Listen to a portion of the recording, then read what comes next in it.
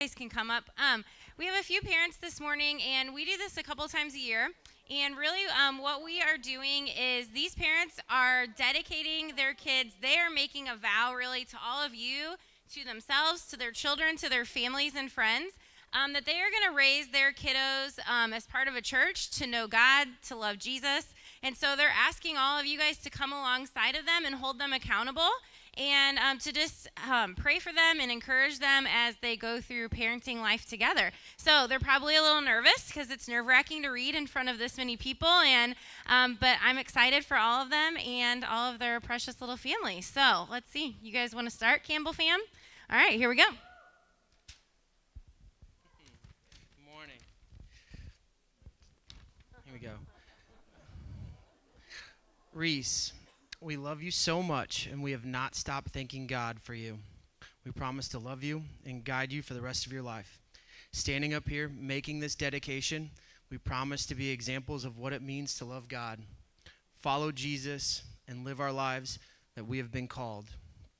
We believe as your parents, it is our job to raise you in a Christian home, teach you about Jesus, show you how living a life for God is so fulfilling. In Proverbs 22:6, it says, "Start children off the way they should go, and even when they are old, they will not turn from it."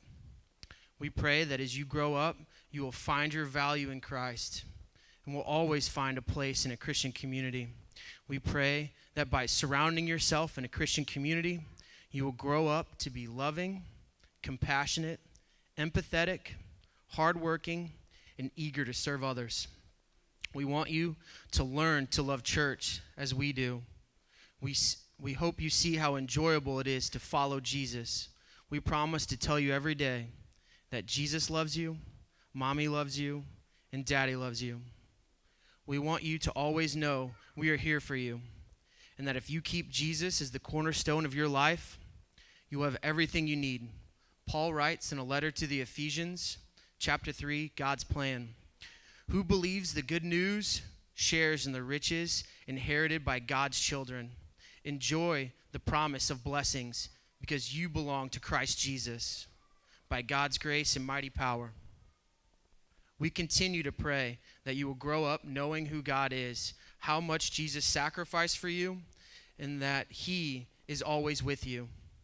We can't promise you that life will be easy, but we know that if you follow Jesus, you will find comfort and peace through all seasons of life.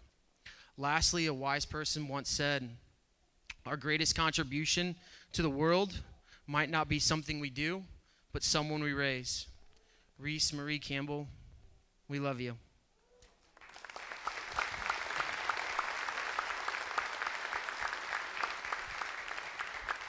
Thank you. All right, you guys want to move to the middle here? Yeah.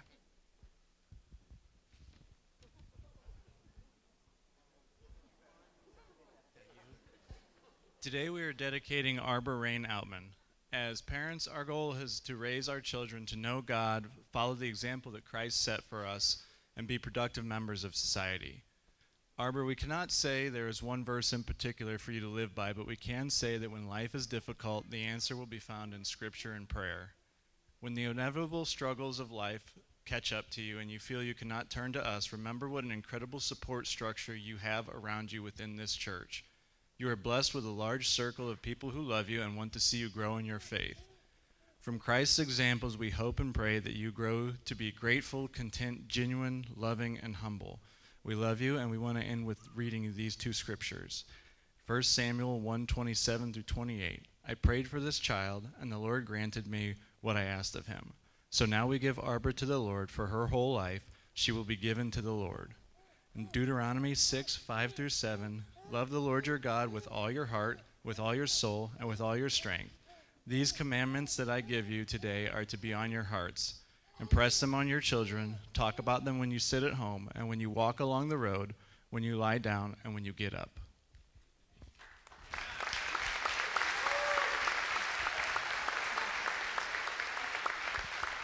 You guys want to come over this way?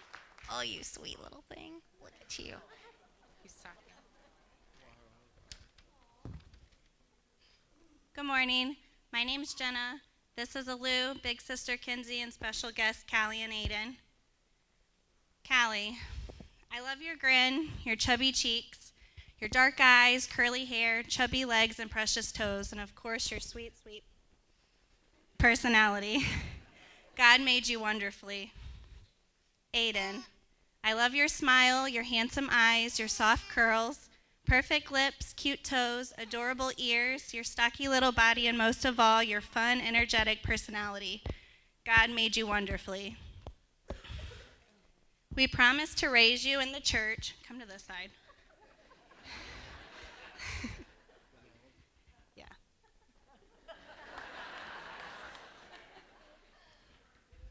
We promise to raise you in the church. We promise to encourage your relationship with Jesus. We promise to do our best to be good Christian examples. We promise to remind you that God loves you always.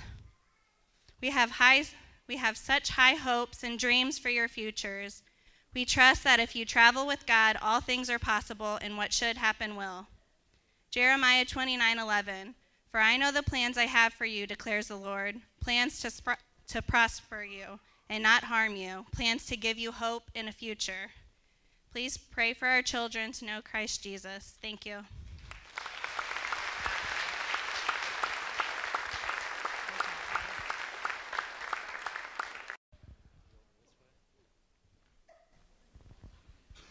All right, we wrote a letter for Samuel today.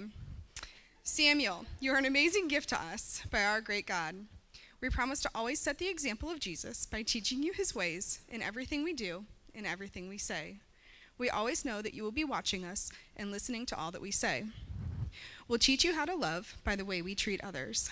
We'll teach you generosity by the way we give. We'll teach you how to worship God by our obedience to him. And we will teach you righteousness by the way we give.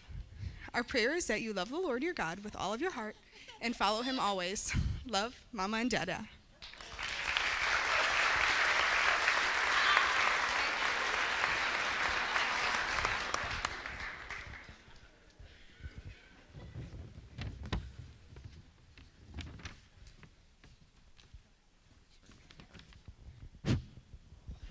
Dear Calvin, on July 10th of last year, you came into this world as a gift to us all. We held you and showered you with love. We watched you start to grow from a little baby that would lay and snuggle to the rambunctious 1-year-old you are today. We have had so many amazing firsts over this year. Our first tooth, first steps, first words, first of many rolls of toilet paper thrown into the toilet for your amusement. All of them memories that will build into the life story of Calvin.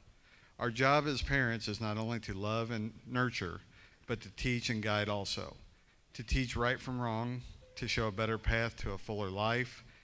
Even at 1-year-old, we can begin to do these things. We are here today to start your path with God. We promise to show you the true joy you can experience through Jesus. We promise to show you how God is present in everything you will experience and to give praise for all he gives. There will be times of trouble or doubt or temptation. There may even be times that seem completely hopeless. We, not only your immediate family, but all of your family, will be there to help keep you on the right path and encourage you to trust in God in your choices. We can show you through the best of times and the worst of times. God will be there for you. He will never fail to hear any of your prayers. You are his child. This church is also here to help you with your life, to guide and direct. As followers of Christ, we are all family, and family helps each other. Dedicated is defined as wholly committed to something. That is why we are here today, to wholly commit to ensure that you know Jesus Christ. We love you with all of our hearts and will be there for you on your journey through life. Love, Mom, Dad, Peyton, Lily, and Connor.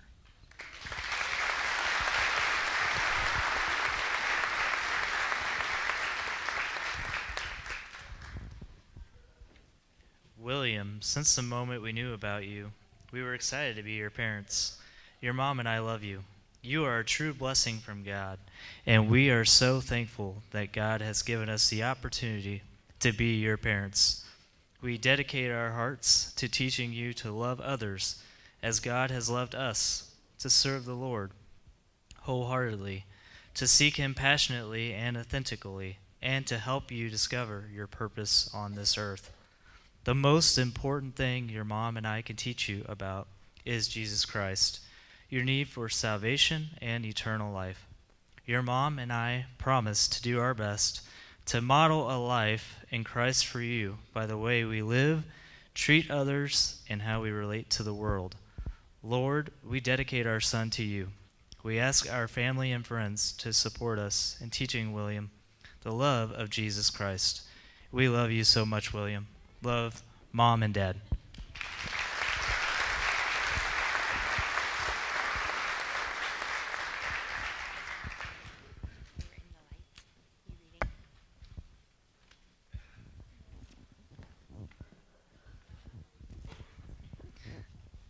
Harrison, your mom and I have fallen in love with you over the past 8 weeks and cannot wait to continue to grow with you.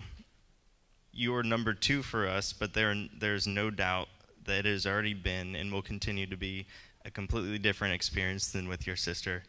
And if there is any way you could cry a little less and sleep a little more, we would greatly appreciate it. Our prayer for you is that you can lead well, you love well, and show you Jesus. Making this commitment to you does not promise that we will not mess up, rather that we care enough about you to involve people in your life that love you and have the mutual goal of growing in a relationship with Jesus, who is the source of everything you will need and everything we as parents lack. Be humble. Put others before yourself. Serve with a grateful heart, and be genuine with everyone that you meet. Build relationships that push you to be the best version of yourself, and do the same for them. Know that being humble is never a sign of weakness, but a sign that you are secure enough in yourself to admit you don't know everything. Be kind. Show people in your everyday actions. See the best in people, even when they struggle to be their best. Seek out, love, and understand those who are not like you, and know that your kindness is rooted in the one who made you and is the only one that can refill your kindness if you are ever to feel you have run out. Jesus, in closing, we want to thank you for your grace and your faithfulness. Be with Sarah and I as we continue on this journey that is one of the most important roles that we will play as parents to Olivia and Harrison. Lead us to show them how to love like you love us. We pray for your wisdom and your guidance.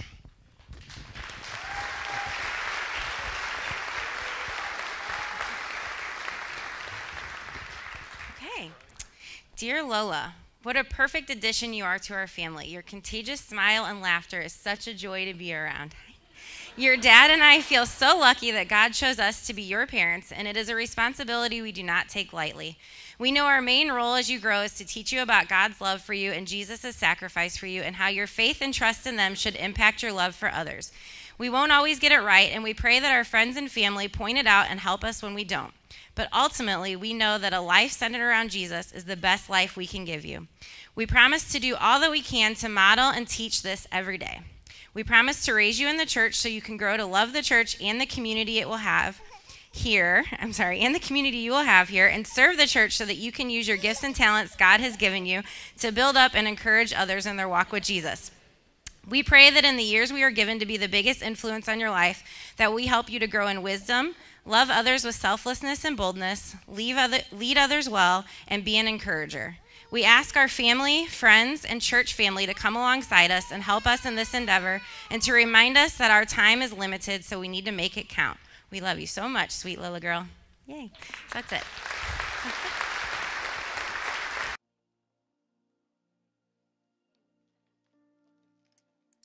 Don't be nervous.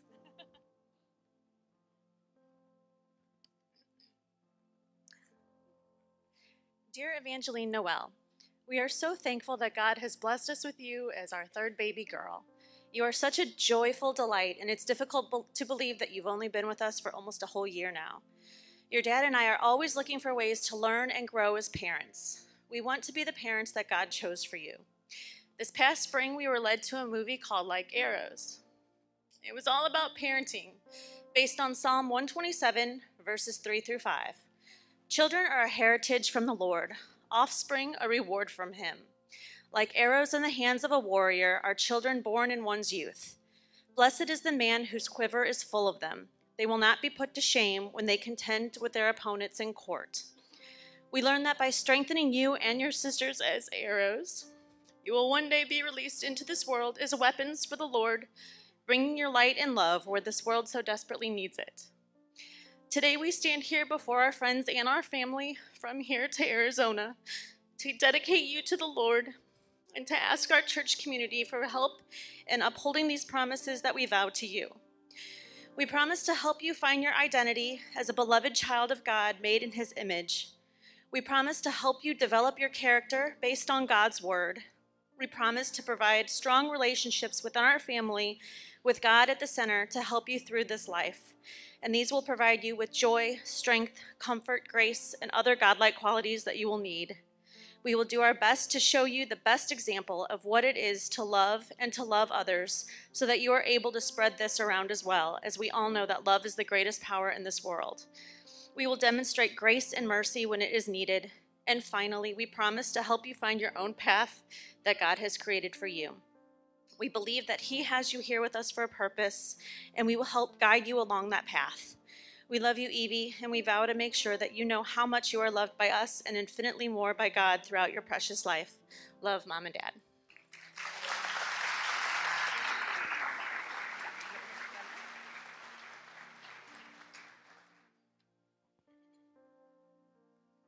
Hi, everybody. So this is Kinsley, and this is Keegan. Kinsley and Keegan. Kinsley, since you were born, your dad and I have felt blessed. You're the most beautiful, loving, and fun baby girl we could ever pray for. We knew from the first moment we laid eyes on you, God had blessed your dad and I. We have watched you grow into a very smart and beautiful young girl. Your father and I both know that this would have not been possible without God's support and unconditional love. Keegan, you just turned 1. How time flies.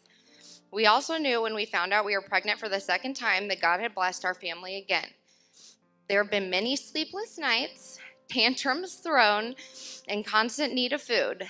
But again, we knew you were also our most beautiful, loving, and blessing from God. As the two of you continue to grow and become adults, you will live your own life. You have times of happiness, times of disappointment. You will fall in love. You're going to read it for me? Life has its ups and downs, and it's not always fair. But we want you to remember 2 things. 1, put God first and remember to always have faith in him. He will unconditionally love you and support you no matter what decisions you make, right or wrong. 2, Mom and Dad will unconditionally love you and support you no matter your decisions that you make, right or wrong. Your dad and I will do more than just promise to love you. We promise to love each other, to fight for our marriage every step of the way,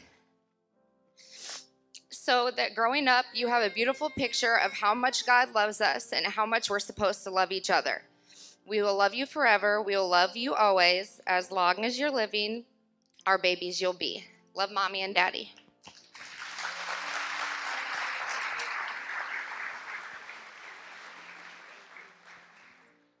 All right, McFarland crew, you guys want to step to the middle here? Oh, look at this sweet boy.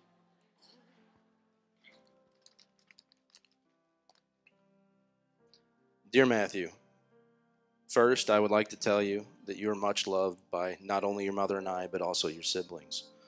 You've already shown an ability to bring joy and laughter to those around you. We have brought you in front of our church and family today for a very particular purpose. We would like to make you a promise. I would love to stand here and tell you that I promise to always be a perfect example of what a man should be, but I won't be.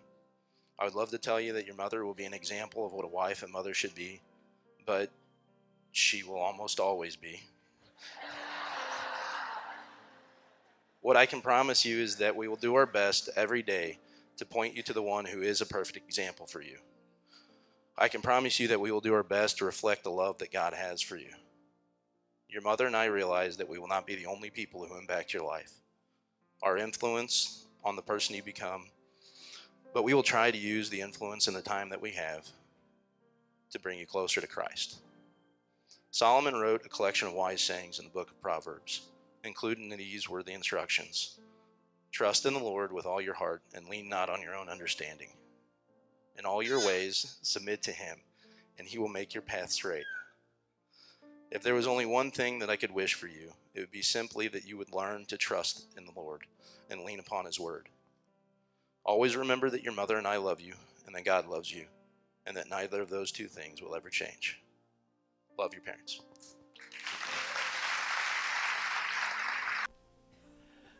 Dear Estelle, your mother and I are so thrilled to have you in our lives. These first 5.5 months have been so wonderful, and it's hard to even think of what our life was like before you came around. We have absolutely loved watching you as more and more of your personality develops and comes through every single day.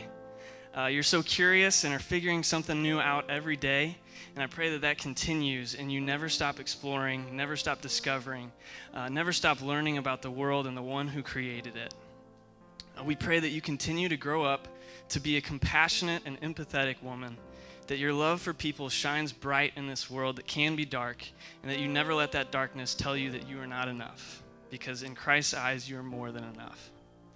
My prayer for you since your very first day on this earth is that you could have an uncommon relationship with God, that you are able to walk with Jesus, fully trusting in his goodness, and that walk is contagious to those around you.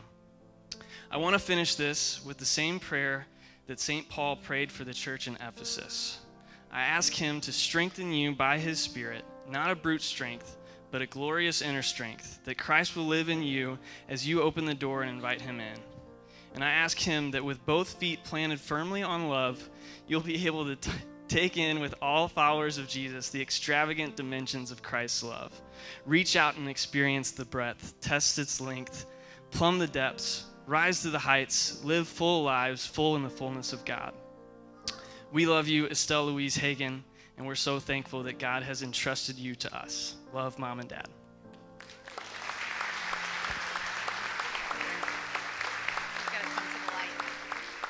All right, here's the Bus family.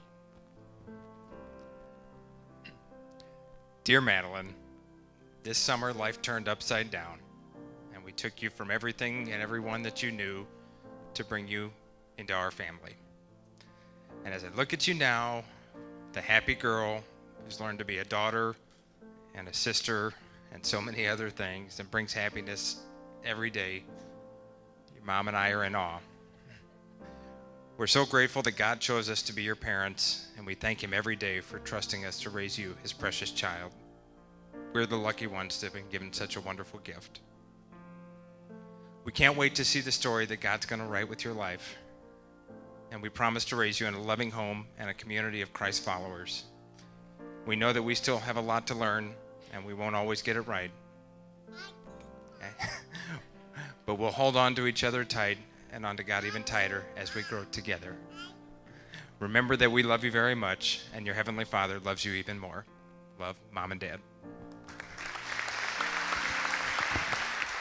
So just to close out, we just want to say thank you to all these parents here. We talked about in our class that if you go to church regularly, most families come 3 every 4 weeks if they consider themselves a regular churchgoer. So that's about 40 hours a year that they have here at church to learn about God. And in contrast, at home with our kids, we get about 3,000 hours a year of influence aside from sleep and school and those things.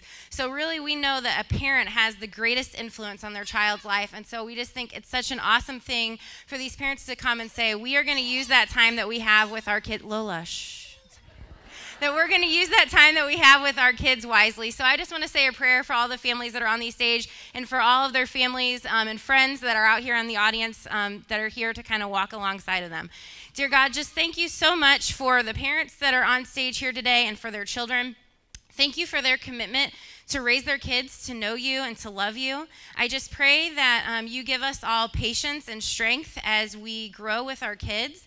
I pray for our families and friends that are here with us today or watching online or at home, just that they would give us the encouragement when we need it, that they would walk alongside us as we do this parenting life when it's not easy. And just thank you for this community of support that we have here at church, people that are going to encourage us to model Jesus to our kids and to raise our kids to know and love you. God, thank you for this day. Thank you for all these families, and in your name we pray. Amen.